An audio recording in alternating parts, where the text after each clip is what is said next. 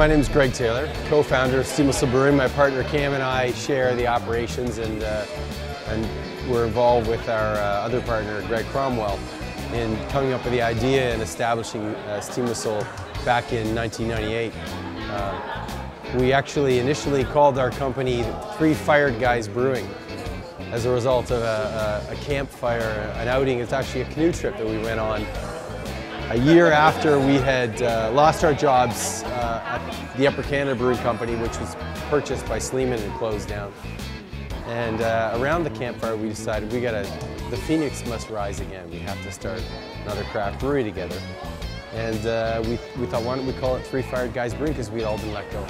And that was the initial vision, and we changed that idea after talking to people about different names. And the Three Fired Guys had a bit of a negative connotation to it. And we were on top of an old building in the east end of the city. We were looking for a site for our new craft brewery. And we thought, we're going to have a retro theme to our brand, overbuilt quality, age of innocence. Let's put a steam whistle on top of the new brewery, blow it off at 5 o'clock, and then everyone down in the financial district will hear it and see it and go, time for a craft beer.